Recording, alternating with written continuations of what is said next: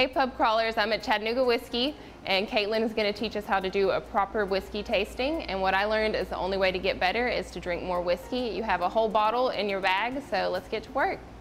First things first, you do need the whiskey, which you guys already have, which is in your Humane Educational Society cooler for the pub crawl. Pretty awesome if you ask me. So you guys should be tasting the 91. But before we get to that, we're going to focus on the basics.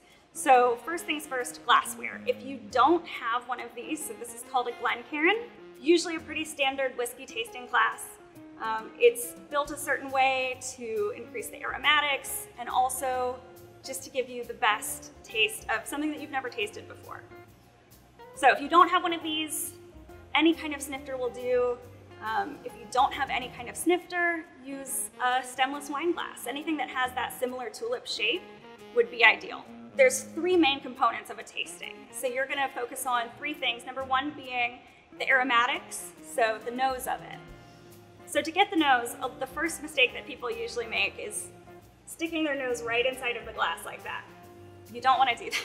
Instead, what we're gonna do is keep our mouth slightly open and just do a really natural smell. You don't even have to put it that close to your nose. I usually just kind of waft it, get a natural smell, you know, take a nice deep whiff, but nothing that's gonna be right there. You're gonna kind of notice a few things. It might be floral. It might be a little citrusy. You might notice a lot of wood notes. You know, oak is pretty common in the bourbon arena, which is where we are. Once you get past that nose, the aromatics, then we're gonna move on to the taste. Now, a lot of people also get very rambunctious in this part and they're just like, all right, I'm just gonna shoot it. We do not want to shoot it. We do actually want to taste it. But before we even actually taste it, I like to do something called priming the palate, which is taking a really quick sip. Your palate has no idea what's about to happen. So we want to wake it up. We want to be like, hey, this is what we're doing. We're tasting whiskey now. So the second sip, you're going to take a longer sip. You're going to let that sip kind of just wash over your palate.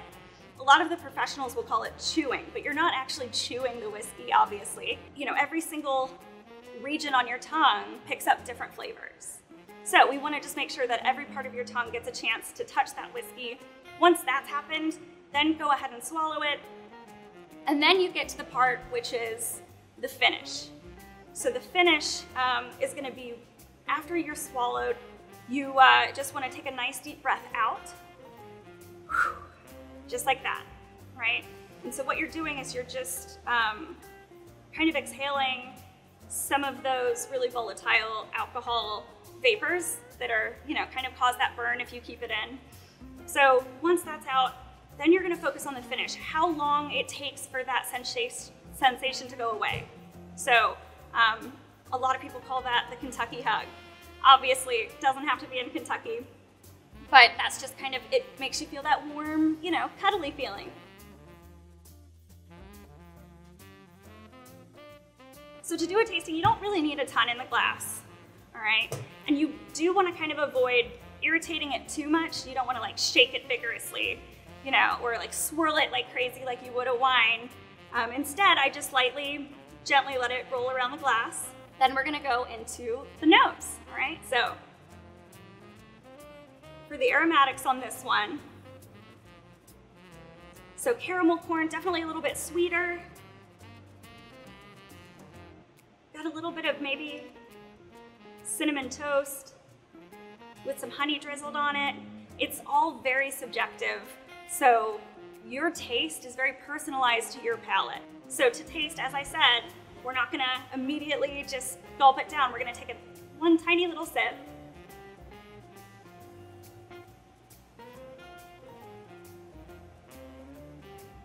All right, so now that my palate is awake and we're ready to taste some whiskey, time to take a slightly bigger sip, not too much bigger. You do want to leave a little bit to keep revisiting it.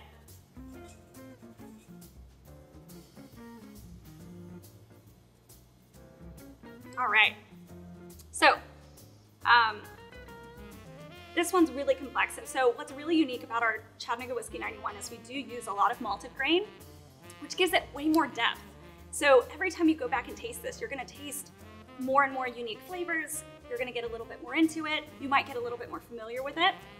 And so the more comfortable you get with it, the more you're gonna pull from that. So for this one, the finish is actually really medium bodied. So when you talk about body, you're really talking about almost the viscosity of it, you know, the depth, and I know this sounds kind of bizarre, but how heavy it is on your palate. So